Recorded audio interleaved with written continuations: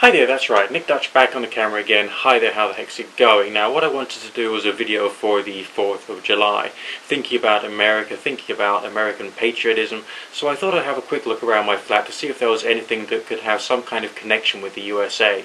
Hot dogs, Coca-Cola, coffee. There's always my baseball cap. Actually that's a golfing hat and I don't really know which country golf came from.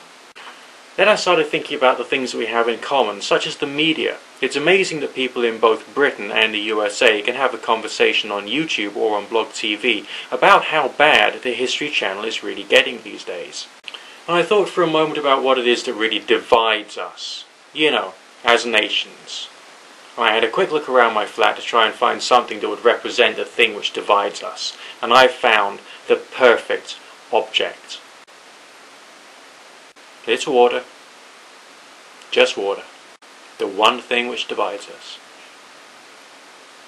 Okay, actually it's a bottle of tap water. I couldn't find any seawater lying around in my flat. Okay, look, I'm doing this on the fly. But either way, come on man, chillax. Have a great, relaxing, sociable, family, fun, entertaining, beautiful 4th of July. Whether you live in Britain or the United States of America, happy 4th of July. And try and forgive us for all that stuff with King George. He was a bit of a wanker, I know. God bless.